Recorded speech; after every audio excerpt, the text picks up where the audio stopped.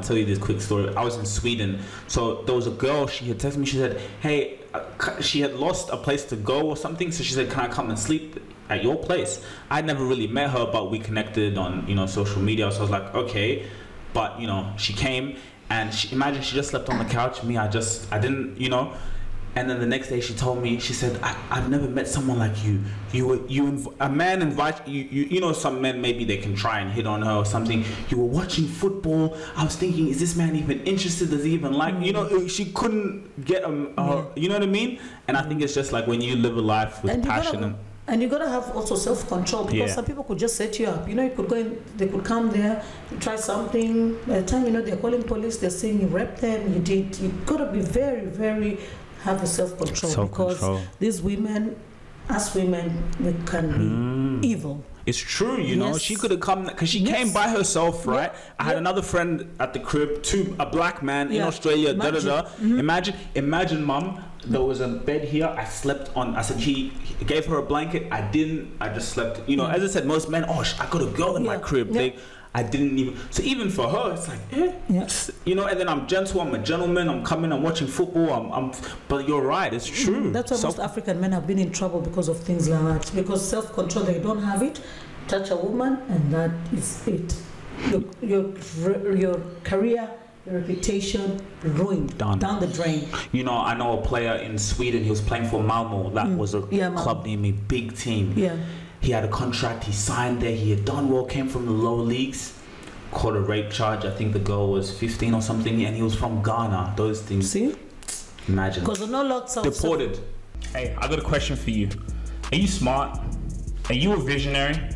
Well, the fact that you are watching this podcast is a good thing. I got something to tell you. I know time is the most valuable asset, so I'm going to get straight to the point. Here at the Rubasha Family Podcast, we've been focused on consistent output, getting amazing and quality content out to the people who come and support. How can we add value to people's lives? Now, you could be a small business owner or entrepreneur who wants to be able to expand your visibility, get your product or service in front of as many people as possible. The day and age that we're in, social media, podcasts, the fact that they're growing so much on YouTube. YouTube is allocating more budget into the podcast section in media. Why can't you be smart? Why can't you get ahead of the competitors and put your advertisements, put your visibility, your brand in front of as many people as possible? You could actually be one of the ones who is really smart in order to take advantage of this opportunity and put your ads in one of our videos at our lower prices as they are now compared to what they will be as our audience continues to grow and expand as much as we're consistent. So if you're really interested in having an advertisement space or brand visibility at the Rubasha Family Podcast, link is in the description. Send us an email and let's talk. Back to the video. Prison and then deported, and you're playing for Malmo. All that money you're earning, you bought property, the government. Imagine. That is why you have to have self-control. This even now doesn't matter whether you're 17, whether you're 18.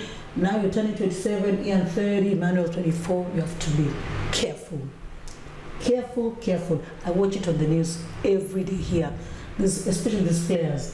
Went hotel, group of boys, girls come into the room, something goes, and that is it. That's it. Some things like that, it's better once they say they're calling a girl, walk away. Even it's better saying, guys, I'll be back, and you disappear. Hey, it's true, man. There's so many situations, and that's why, to be honest, like, Mom, I'm also happy I'm in a relationship because I don't have to go through that. I don't have to go. A woman can't. No, but people who are in trouble today are people who have wives. Forget about girlfriend. They're in a hotel, they're playing food, this rugby, whatever. That's true. They go away for the game away. They go in a hotel somewhere, like maybe Newcastle. They're having a drink. They go back to the hotel. These are people with wives. They don't have wives. They go to a hotel. A girl comes from nowhere. They're in the hotel room. Things go wrong. Police, people are charged. It's on the news every day. Imagine. That's what I'm saying. If it's a group like that, there's a girl coming, and some girls follow these players because they follow them on social media, or they'll be at Newcastle, they'll be here, so they keep following them. They follow them, and then they DM them. They direct message them. You guys are here. We can come in for a drink, and then that's where the problem is. So your friends say, there's this girl coming. That is the time you say, come out. Yeah, you don't have to tell them I'm out. You just say, guys, let me go and grab something, I'm coming. Because when you say I'm out, they say, oh, it's going to be the snitch, blah, blah, blah. Just say I'm out, I'll be back. And that's why you go and sleep in your room and lock the door. Don't do it, man. It's